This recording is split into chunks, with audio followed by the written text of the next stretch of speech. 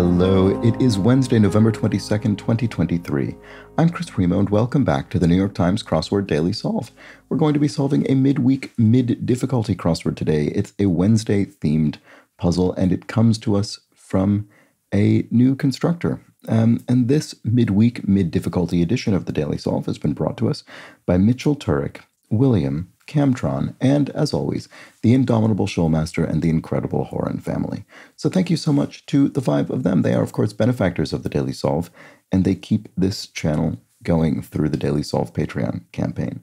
I really do appreciate that. Thank you to them. Thank you to everybody who's a patron. It makes a huge difference. And if you'd like to directly support the channel, you can do so at patreon.com/dailysolve, or click the link in the description field underneath the video, where, of course, you can find all of the bonus videos available to patrons, as well as the official mug for benefactors. So thanks again. If you do support the channel, it really means a lot to me. So thank you. And you can also, of course, subscribe to the channel on YouTube. That is a big help. Like the videos, comment on them. Those things all help as well. And also, I just enjoy the comments.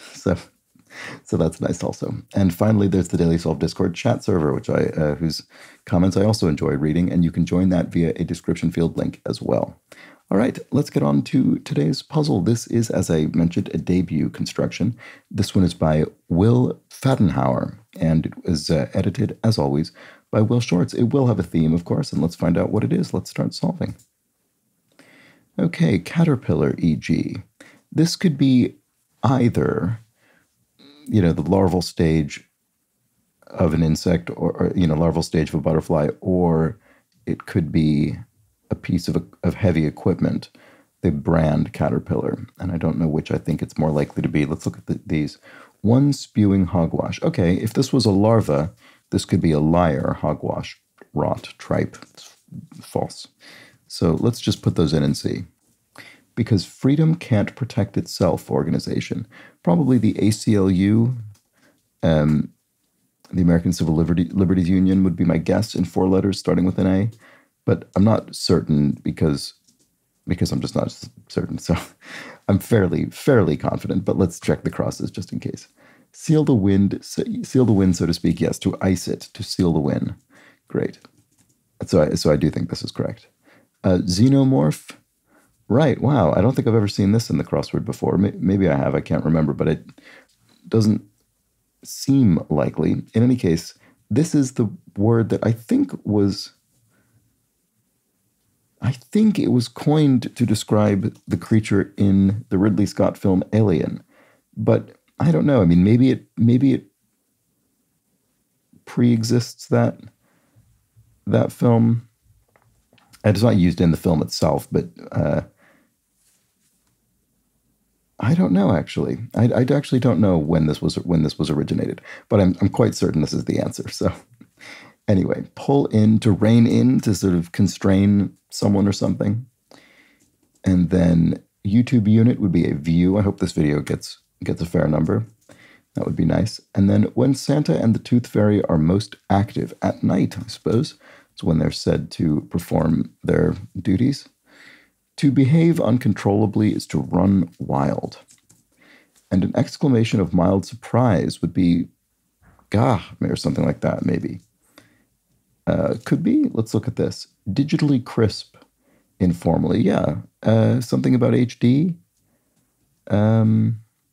Digitally crisp. High DPI? High dots per inch? I don't know what this would be then. Yeah, I'm not sure. Constellation whose mane and shoulders are known as the sickle. Well, the mane is a bit of a giveaway there because lions have manes, so probably Leo.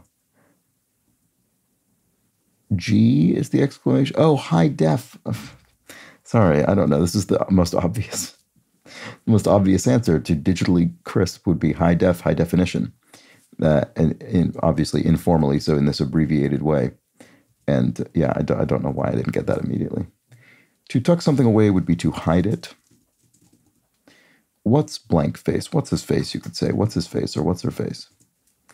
If one owns something, one has it. And if you went off script, you ad-libbed, probably. One sharing an armrest could be a seatmate in an aircraft, maybe, or a train. Give it a rest, you might declare exasperatedly. Rod in a hot rod.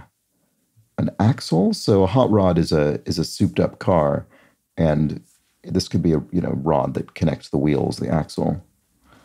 And then here we have kind of bikes for stunt riders would be BMX, right? As it says, you do stunts in BMX. I actually don't know. I was trying to think what BMX stands for, and I don't think I know. No, I don't know. Maybe the M is motor something. It's never occurred to me to wonder what. But anyway, there we go. Someone will tell me, perhaps. To stagger with unexpected news, maybe. To throw off balance. Throw doesn't work there. It's something off balance, clearly.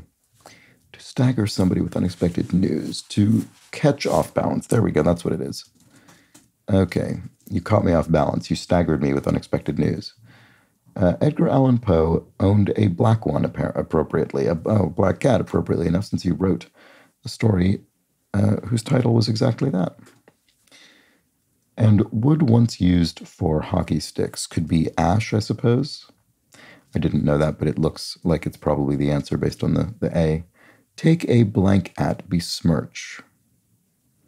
Take a shot at somebody, to snipe at them, to say something unkind, perhaps. Team with a sausage race at every home game. No idea what this is. That's funny. The something, the somethings. Gender neutral pronoun is them. And burger, fries, and a drink at a special price, e.g. could be a combo meal. Toy shooters are BB guns. Yeah, that looks right. And then poet who taught at Amherst College. Must be Robert Frost. I didn't know that offhand, but based on the F and the S, I think that must be right. To share again as a story would be to retell it.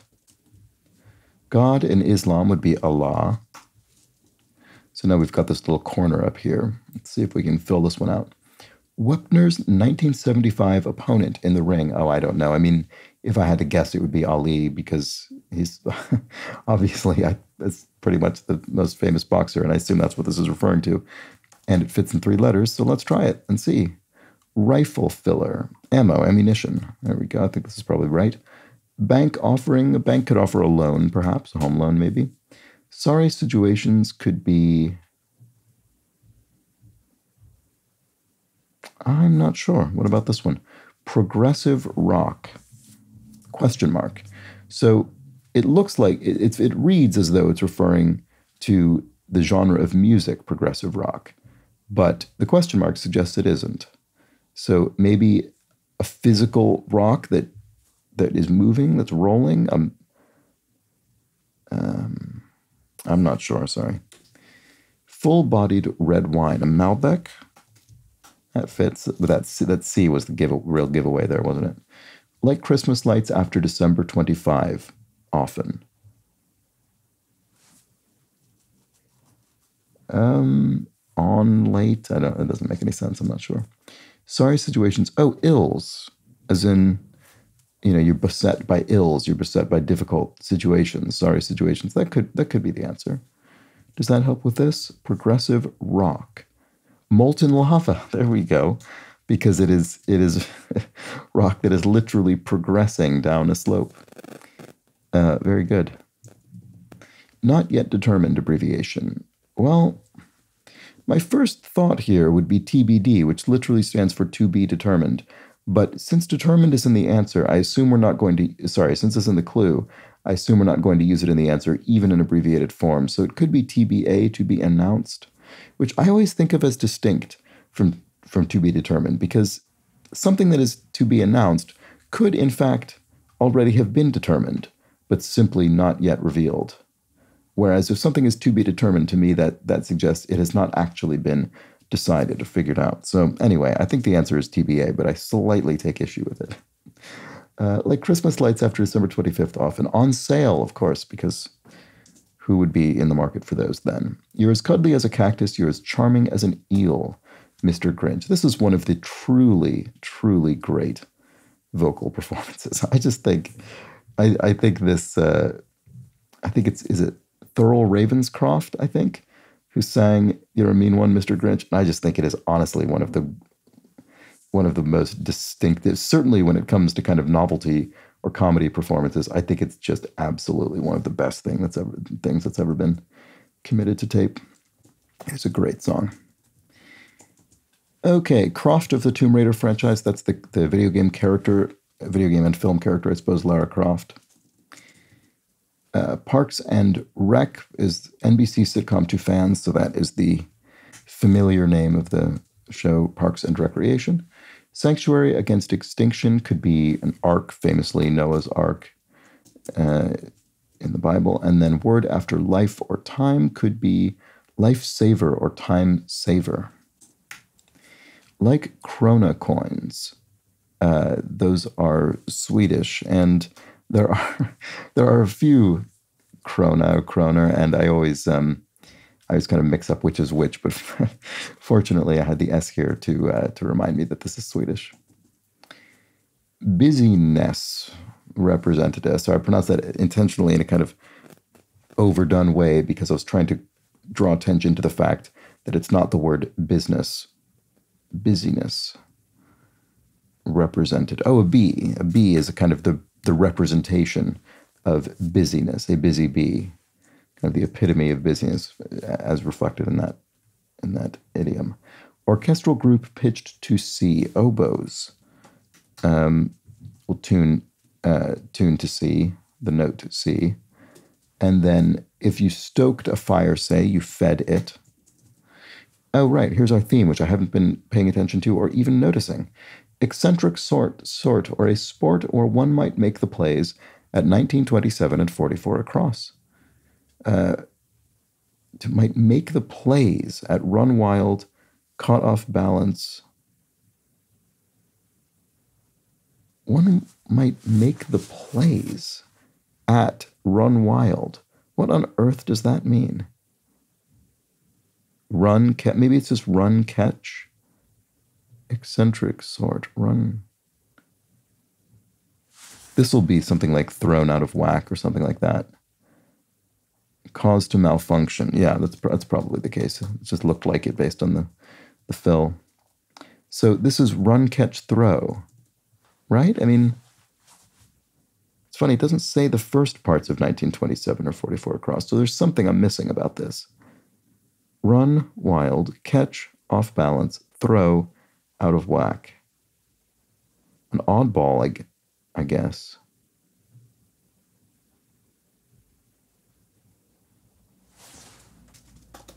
See, odd-numbered words? I mean, the first word in each of these is odd-numbered, but then in catch off balance, you'd need catch balance, and in throw out of whack, you'd need throw of, which isn't helpful. Oddball, or a sport. Oh, because you're doing it in an odd way. Sorry. Okay. So you're running in a wild manner, you're catching off balance, and you're throwing out of whack. I see. So it's right. I see. That's why sport is in quotation marks. It's a fictional sport as though you habitually perform these plays in these off-kilter manners. Okay. I see. Very good. Okay. Candle lighting occasion in brief could be a birthday, a B-day maybe. Penne alla vodka is a fairly famous recipe. In case could be lest you forget, in case you forget. And an exam for a future AG, that'll be Attorney General, I would think. So an LSAT, the law school admittance test or something. It's something like that. Here we have sits and waits. If one sits and waits, one idles. Here we have dance with a series of spins, could be salsa dancing. And a big hotel chain is Hyatt. That's certainly the case. Okay. So what was this one then? Oh, the T of 57 down in 66 across is test. So there we go. Easy enough. Prudence with money is thrift. And article of cool weather wear is a hoodie, maybe? To solidify is if something solidifies, it sets, maybe? 13th or 15th days on the Roman calendar. There we go. The Ides, most famously of March, but you could have Ides of other months as well. And sometimes it's the 13th rather than the 15th day, as it says in the clue. So yeah, that does look like set. To drive is to fire, to drive you to do something, to fire you to do it, to, Team with a sausage ray. Oh no. Oh no, what is this? I was going to say the Braves, but that doesn't fit at all. I don't know what this is. Sorry. I'm sure it's screamingly obvious to anybody who knows anything about whatever sport this is, which I don't even know. Gardener's tool is a hoe, and then that is connected to the creation and rhyme of 48 across. Row. Oh, okay, as in to hoe a row in the soil, right, for the purpose of gardening. So there we go. Oh, the Brewers. Okay. So drive is fire. I see. It's a noun, as in you have drive, you have fire, you have an internal kind of motivation. That's what that is. Sorry about that. Okay, well, there we go. I think we've finished off that corner. I think we've looked at all the crosses. So here we have singer Stefani, Gwen Stefani. There we go.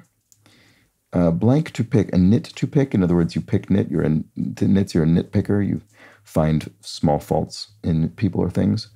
Manning of ESPN's Manning Cast. Well, at least I've heard of Eli Manning, so I guess he's got a show or podcast called Manning Cast.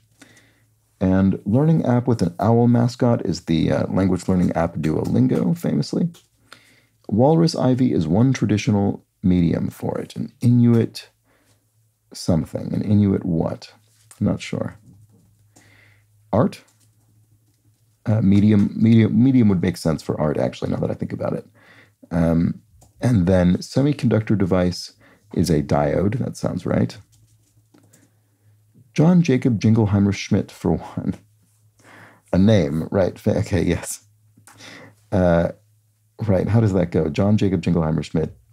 His name is my name, too. I think it goes on. It goes and then it continues. Okay, I don't know what the genesis of that rhyme is or what it means exactly, but certainly heard it before. Mardi Gras, there we go. Fat Tuesday, literally. And it might say a welcome mat, maybe in front of a door. And then New York Giant, known as Master Melvin. Oh, right. Wow. I don't think I've actually seen this in the grid for a while. And I don't think I either have never seen or don't remember having seen this Master Melvin nickname. I think that's new to me.